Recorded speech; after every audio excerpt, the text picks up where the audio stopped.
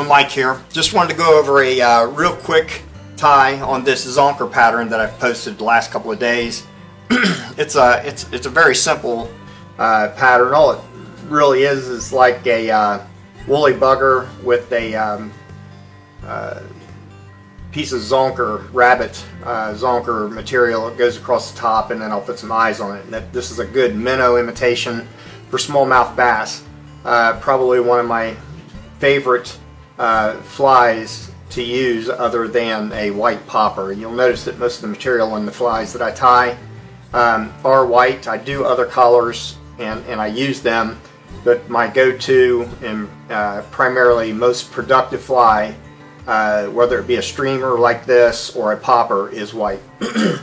Anyway, real quick, let's get to it.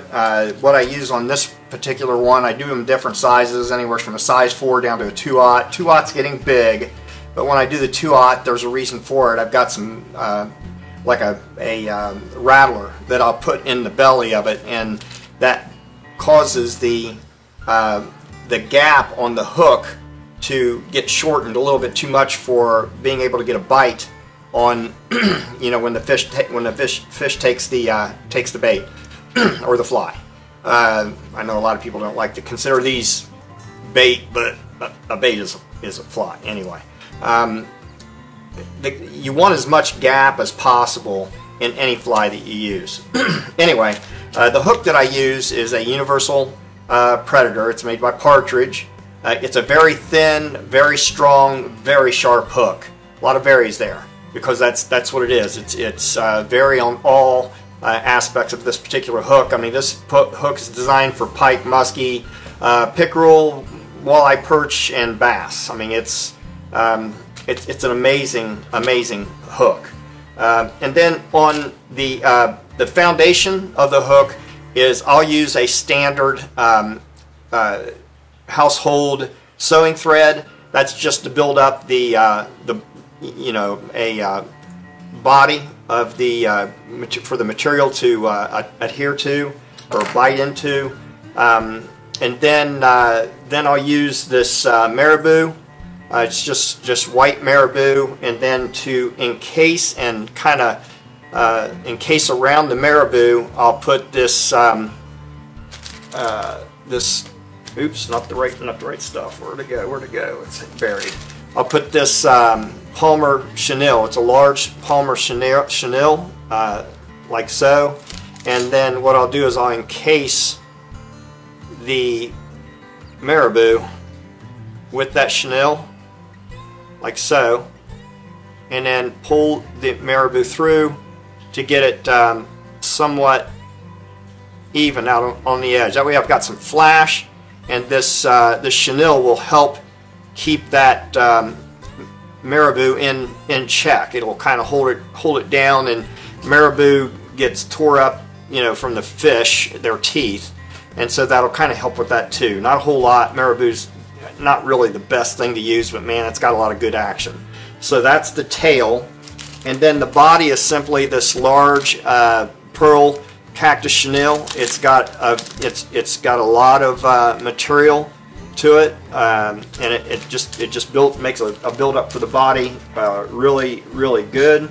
And then a piece of rabbit, just this rabbit strip, and then I tie that in on top of all of it, and then the eyes are just printed eyes, and then to tie everything in on the head, I use a clear UV finish. So let's go ahead and get started on this and run this thread. This is just regular old household thread that I lay the base down, and then you might know it's wrapped around there, darn it.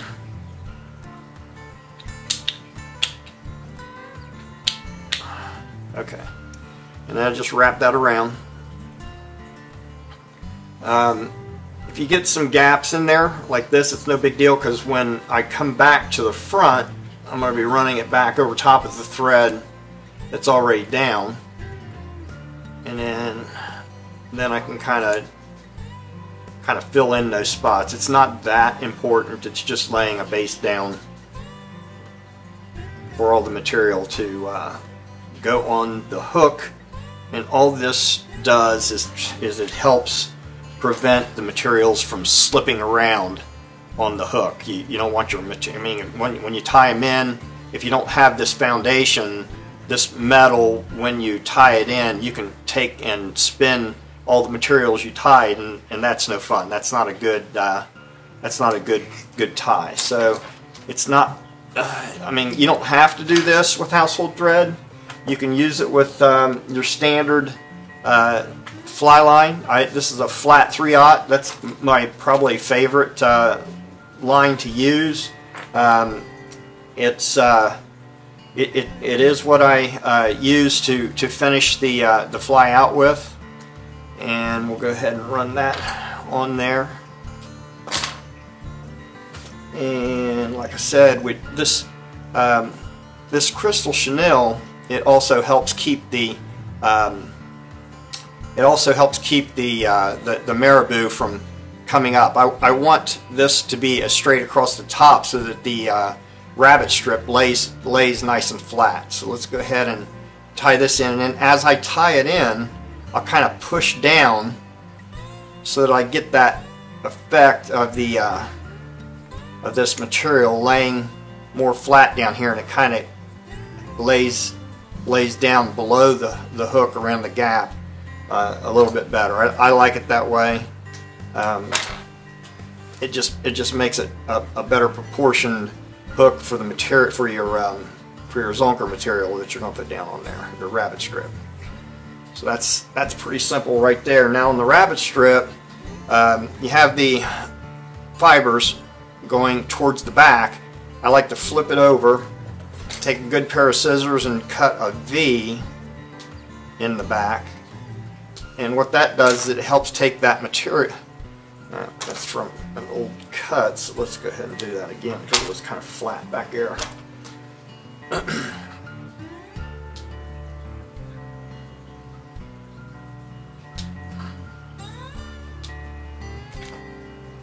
Okay, so what that V does is it allows the material to kind of blend right back into the kind of helps it blend right back into the marabou and that crystal chenille.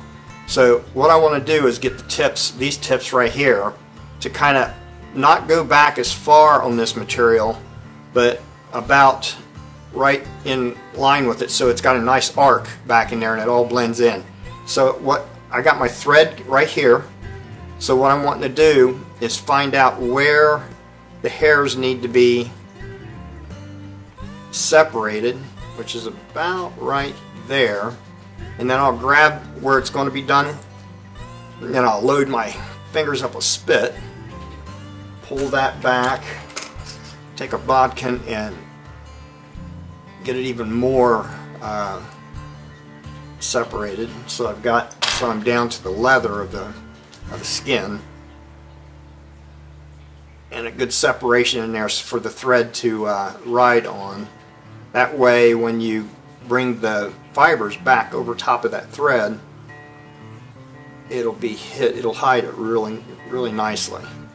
So let's go ahead and put that on. The other thing I'm wanting to do is, as I wrap this rabbit on here, I want to keep that that gap as narrow as possible. I don't want to go running the thread back and forth like this, because it'll make a wider gap, and then when you go to lay the hair back down on top of it, that gap's going to show up. So you want to make it as skinny. If you can go on top of each wrap, that's what you want to do. And then that way when you run everything back, it disappears. I mean, it disappears really nicely. Take a look at that right there. See, that's the way you want it to look right there. Okay, so we want to take this, hold everything back here, and then go to the cactus chenille and tie that in. I mean, this fly is really easy to tie. And then I'll go ahead and wrap that in. Now this stuff's so, got so much fiber hanging out there, long fiber. You can actually wrap this thing pretty tight, running it to the front, and you want to, and then you can kind of widen your gaps as you get to the front. And the reason why I do that is because I'm going to pull it tight and then come back over top of it. And as I go back over top of it, I can pull tight, and it closes up those gaps that the string makes on the chenille. And that makes for a really nice body because it builds it up.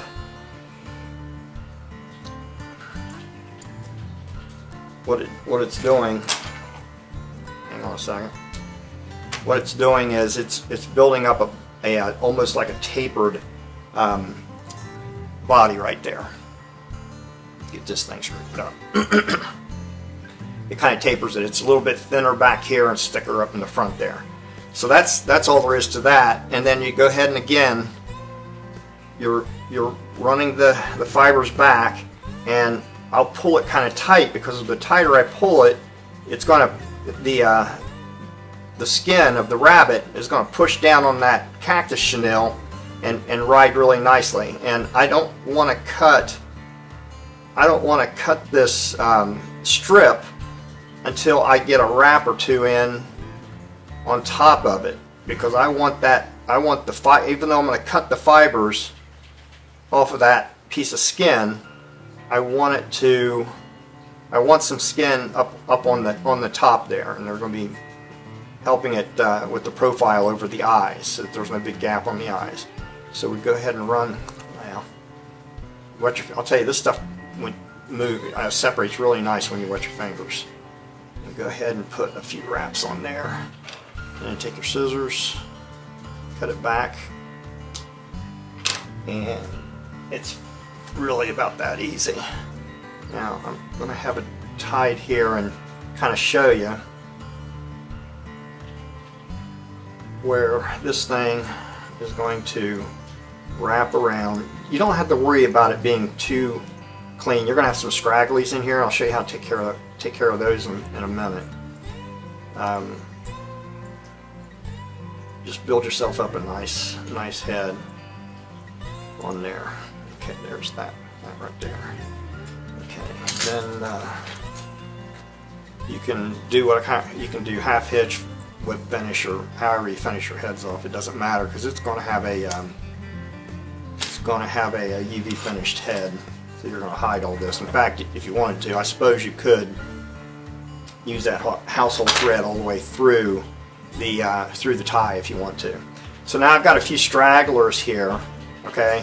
So what I'm going to want to do is take a regular lighter like this and pull back on the threads I don't want to burn off, like so, and then just hit it a couple of times, do a little spin there, and that takes care of all that straggly crap.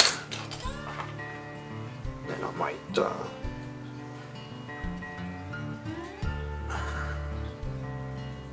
help that profile a little bit.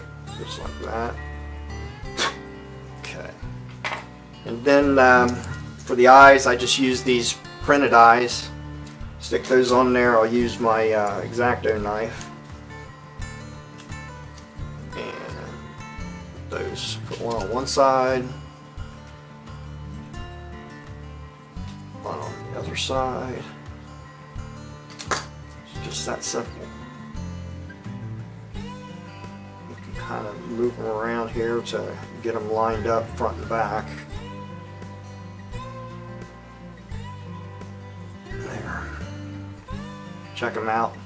Now you've got a little bit of a gap on the top of the head between the eyes and the bottom of the head between the eyes. You don't have to worry about it hitting the eye running around, because what you're going to want to do is take your UV finish and hit it. Wait a minute, before we do that, I want to keep this profile the best that I can right there. But what I do is I have a piece of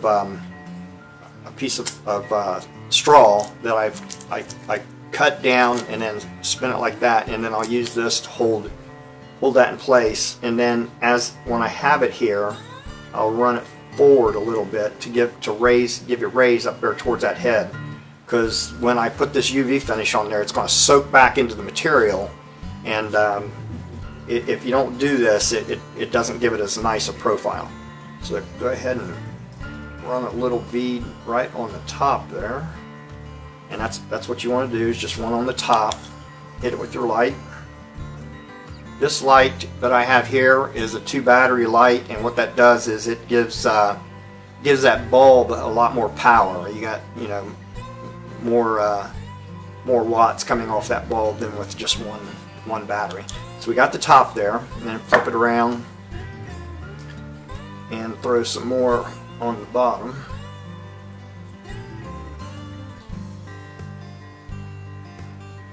And quickly come back, get the light, and hit it again. And again, because of the 2-battery light, I don't really have to leave it on there all that long. And then I'll build a little bit on top of the eye. It'll flow over and touch the UV finish that we put on the top and bottom, and that'll kind of dome the eye a little bit. And then I'll flip it around and do the same thing on the other side, just like that. Let it flow, and bring the light up and hit it again. You want to keep the lid on your UV finish. And once that's done, you can go ahead and use your bodkin and pull off the plastic and brush it back, and there you go. That is a looks like my light's a little bit. That is a nicely tied Zonker. That's essentially just a woolly bugger with a rabbit strip on top, and you put the eyes on it. That makes a really nice looking fly. Hopefully this helped you out. It's again very simple. If you got any questions, feel free to shoot them to me. And if you're watching this on YouTube or on the Facebook page or wherever you're watching it, consider subscribing. I got more I'm going to be doing here in the very near future, and hopefully this summer I'm going to be able to get some really good video using all of these flies, catching some really nice smallmouth. Until the next video, this is Mike. We'll catch you later.